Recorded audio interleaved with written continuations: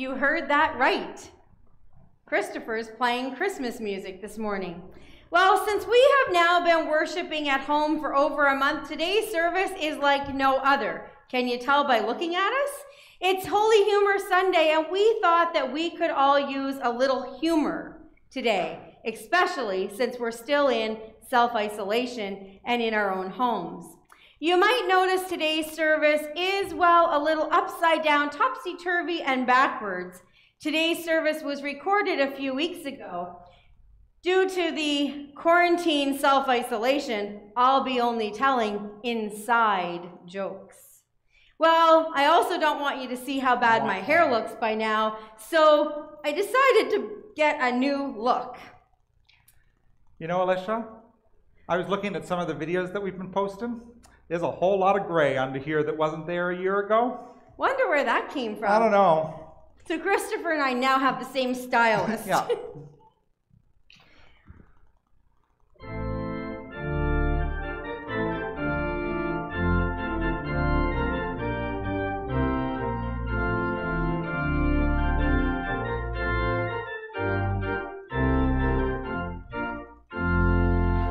They cut me down and I live up high. I am the life that will never, never die. I'll live in you if you live in me. I am the Lord of the dance, said he. Dance then wherever you may be.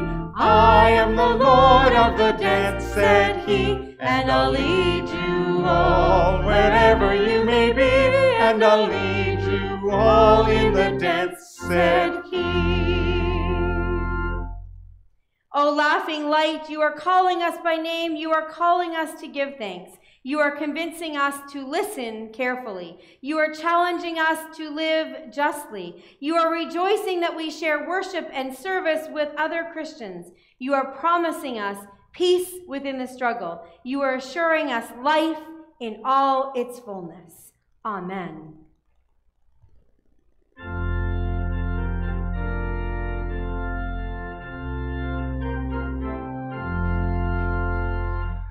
Take time to be funny, rejoice in the Lord. Let laughter explode and have fun with God's word. For laughter is healing, gives strength to the weak. God loves to see smiles, for they lift up the meek. Take time to be silly, it's good for the soul. Too many are somber, grabbing for control. Let go and let God's love wash over your soul. Heavenly transcendence can be your life's goal. For humor is holy, it sanctifies life, replenishes hope, and oft softens advice. It undercuts sorrow, deflates haughty pride. So smile and hang on, and rejoice in life's ride. Let us take time for prayer. Let us pray.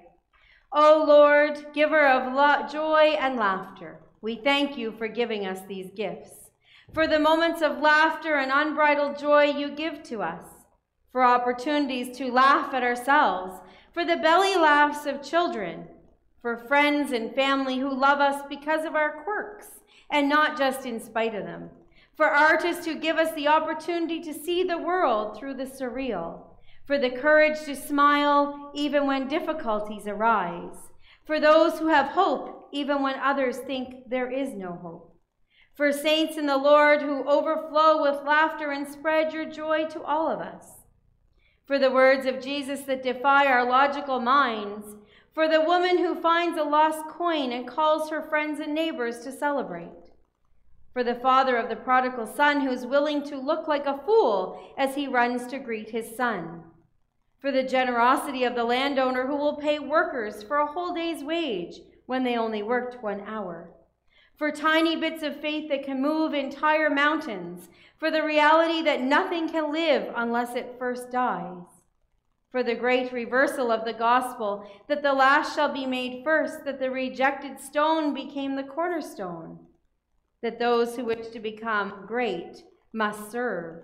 That the lost will be found and the small will become great.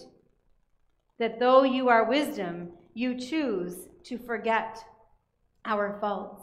That when we are weak, your strength shines through us.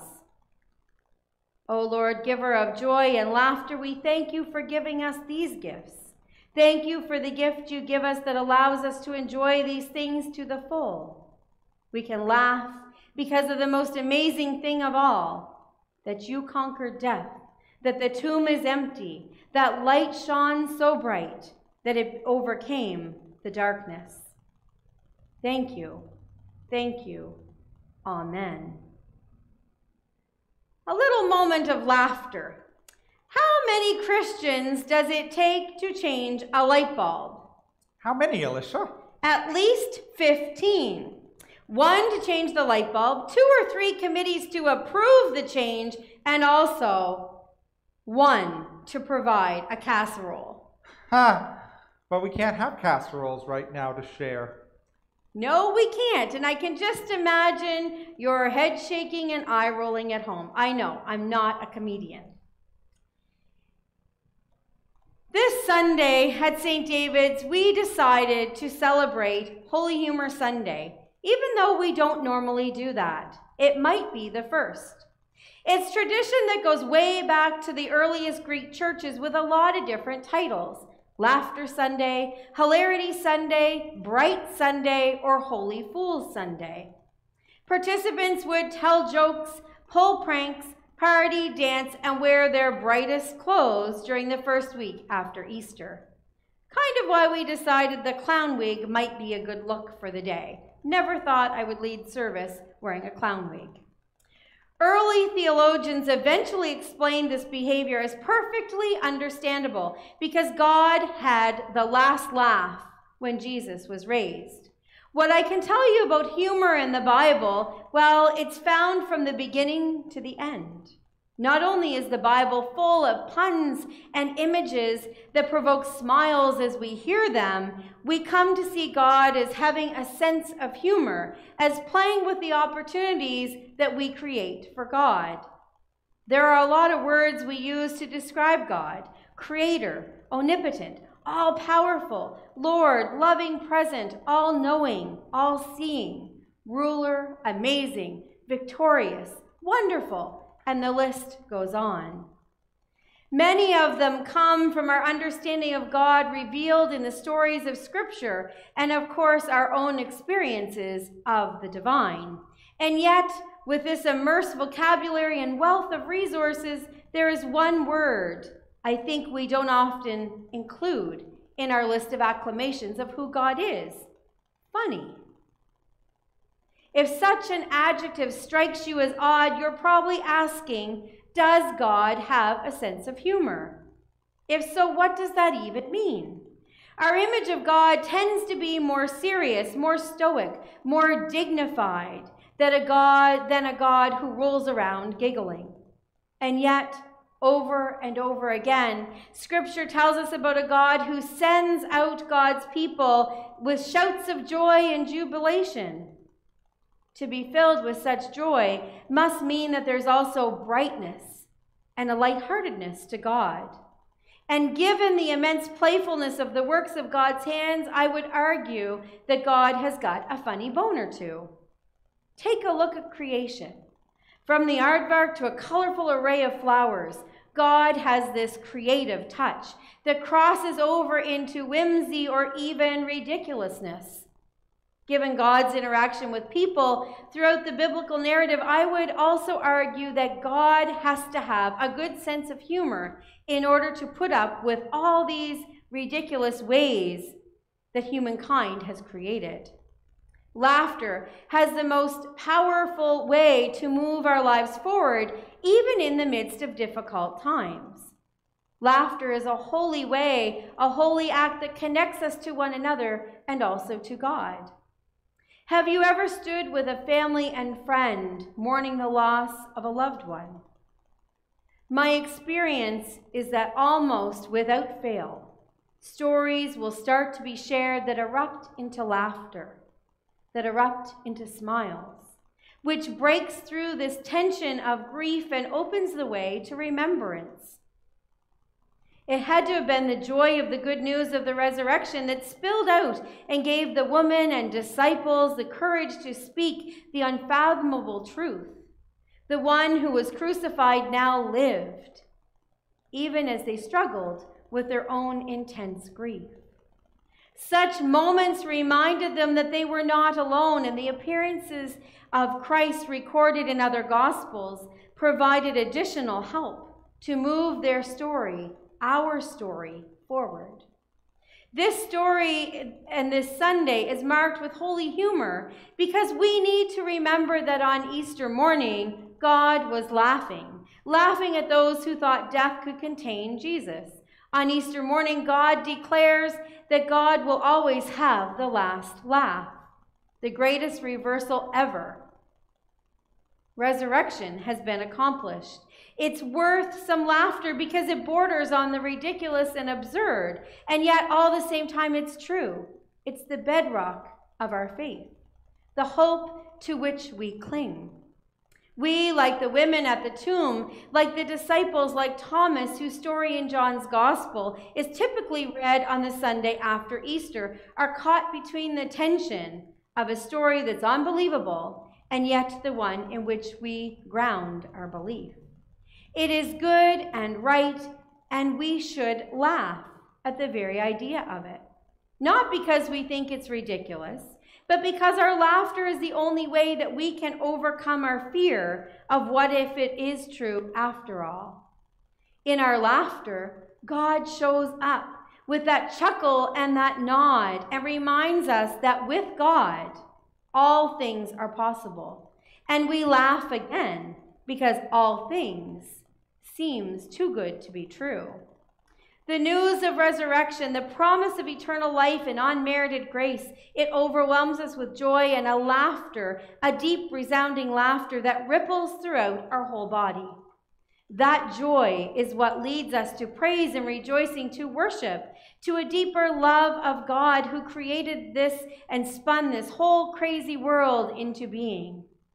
So this morning, we laugh a little or a lot in hopes of catching onto some of that divine joy that fills the empty tomb, and to remind ourselves, even in this difficult time of uncertainty, when things may seem impossible, that God is with us, and God is still laughing at the face of that which would otherwise bind us. What good news of great joy, indeed. Amen. This morning, I have some things for you to think about. Funny things about our language. Have you ever noticed that there is no egg in eggplant, no ham in the hamburger, and neither pine nor apple in the pineapple? How about that English muffins were not invented in England, and French fries were not invented in France, or boxing rings that are actually square? Questions to ponder. If writers write, how come fingers don't fing? And if the plural of tooth is teeth, why shouldn't the plural of phone booth be phone beef? If the teacher taught, why didn't the preacher prot? If a vegetarian eats vegetables, what does a humanitarian eat? Go figure this one. Why do people recite at a play, yet play at a recital? Park on driveways and drive on parkways. Or when a house burns up, we say it burned down. Or when you fill in a form, you say you filled it out. When the stars are out, they are visible, but when the lights are out, they are invisible. When I wind up my watch, it starts, but when I wind up my sermon, it ends. And we're going to join in singing a song you all know, If You're Happy and You Know It.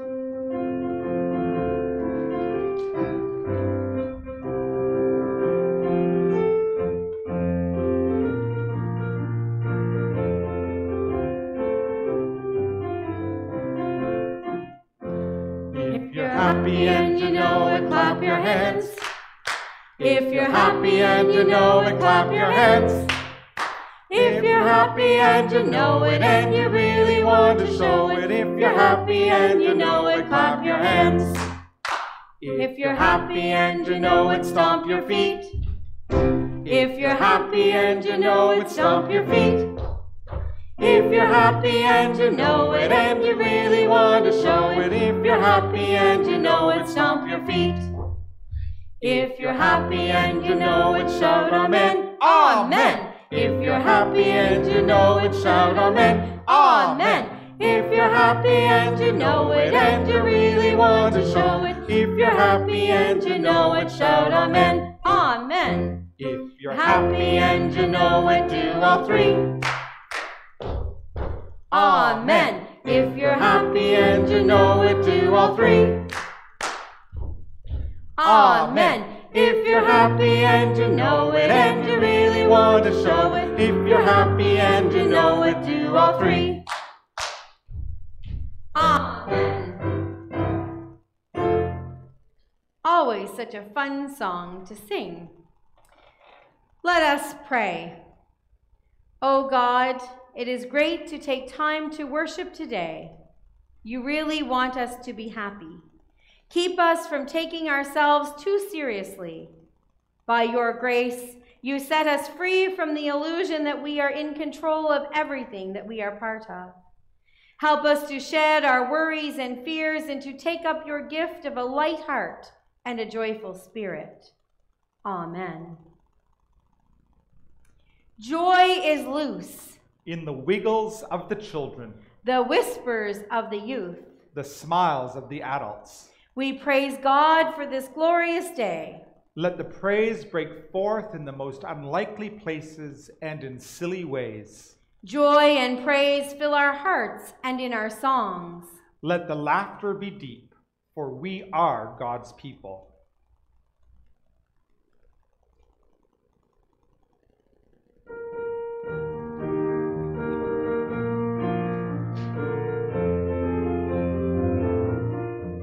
I've got the joy, joy, joy, joy down in my heart. Where? Down in my heart. Where? Down in my heart. I've got the joy, joy, joy, joy down in my heart. Where? Down in my heart to stay. And I'm so happy, so very happy.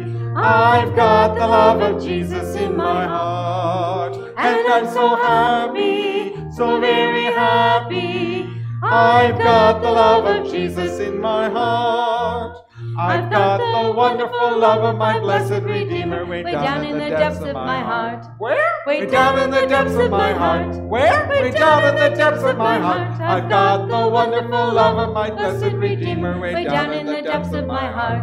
Where? Down in my heart to stay. And I'm so happy, so very happy. I've got the love of Jesus in my heart. And I'm so happy, so very happy. I've got the love of Jesus in my heart. I've got the peace that passes understanding down in my heart. Where? Down in my heart. Where? Down in my heart. I've got the peace that passes understanding down in my heart. Where? Down in my heart to stay. And I'm so happy, so very happy. I've got the love of Jesus in my heart. And I'm so happy, so very happy. I've got the love of Jesus in my heart. And we light our Christ candle today to remind us that Christ is in our midst and this light shines within us for us to share with all whom we meet. On this Holy Humour Sunday, I welcome you to worship today in the comfort of your own home. I remind you that your being with us is a gift and a true blessing. We worship and we share our joys and concerns in our community of faith, and even those that are held close to our hearts, God knows what we need. I remind you to watch for our announcements coming out through voicemail and Facebook, through the internet and email, and all of those things. And we wish you a joyous day. Alicia, I think we need a challenge this week. What's that? I think we should have a Who Wore It Better challenge. So, if you joined us from Facebook or you joined us on YouTube, find our Facebook page, find this video, and post below, who wore it better, Alicia or Christopher? I'm going to add a second challenge. I'd like to see pictures of other people with their crazy hair. I love that. If you have a wig at home, or maybe you've just done a little crazy dye job on your own hair because, well, you know that's the way it is. It could happen. We want you to send us a picture, and then we can see also who wore it better. Have a joyous day. Happy Holy Humor.